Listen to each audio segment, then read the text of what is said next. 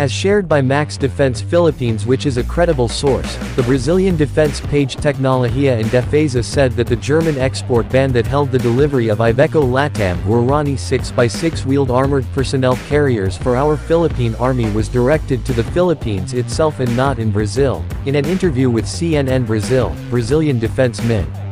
José Muccio Montero confirmed that the German export ban was aimed at the Philippines, said the sale did not happen because of the problem between the Germans and the Filipinos. The German issue of the violation of human rights aimed at the leadership of the former President Rodrigo Duterte, but it developed and changed human rights during the term of our current President Ferdinand Marcos Jr.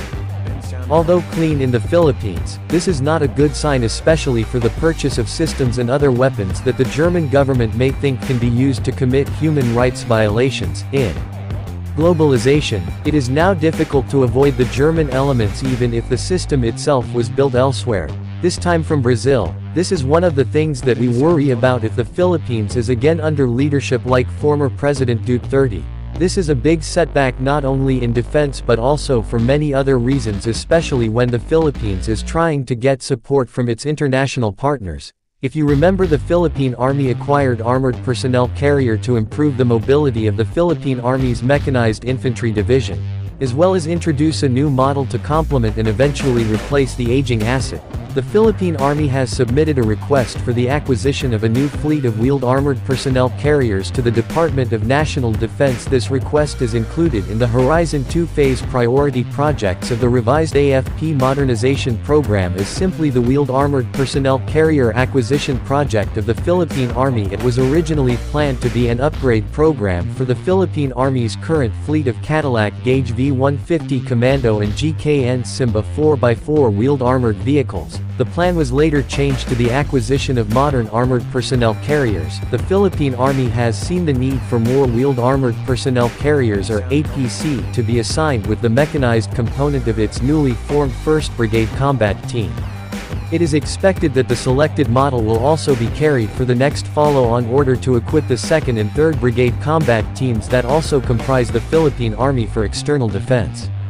Based on DND documents on the Horizon 2 phase proposal submitted in 2017, the Philippine Army originally requested 114 units of new wheeled APCs, in addition to upgrading the current fleet of Simba and V150 Commando 4x4 armored vehicles. In the end, the approved funding for only 28 units approved by former President Duterte on June 2018. The main requirements for the wheeled APC are for it to be a 6x6 platform.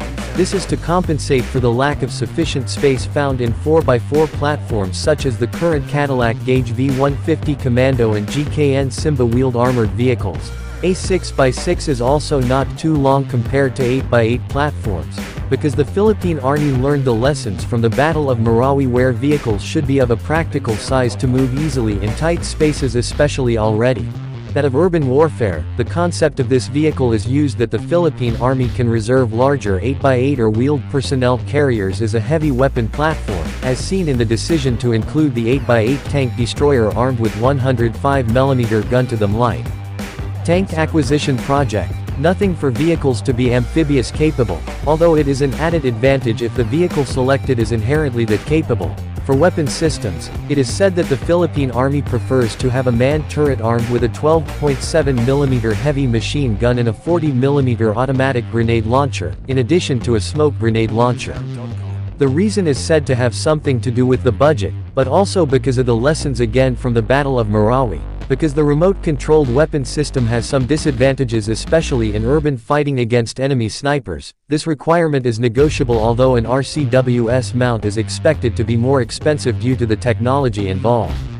28 units to equip 2 mechanized infantry companies are needed, although this is also tied to the budget because the Philippine Army wants more. Originally, the Philippine Army's request for Horizon 2 was for 114 wheeled APCs, but while this is being discussed, the Battle of Marawi started in 2017, where the Philippine Army made an emergency request for 28 wheeled APCs.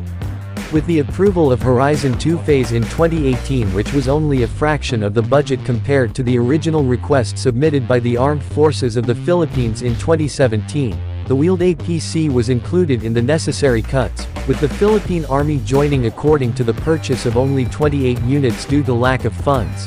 This project was won by Elbit System and C4I, who were assigned to build 28 units of Iveco Guarani 6x6 armored personnel carriers for the Philippine Army.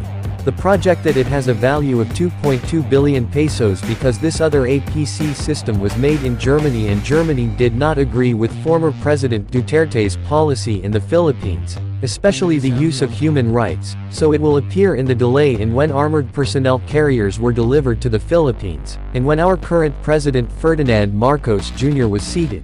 The operation in the Philippines has changed, especially in human affairs. Brazil has announced that Germany has lifted the export ban on the APCs ordered by the Philippines and that Brazil is ready to deliver the APCs and will wait for us to know about it.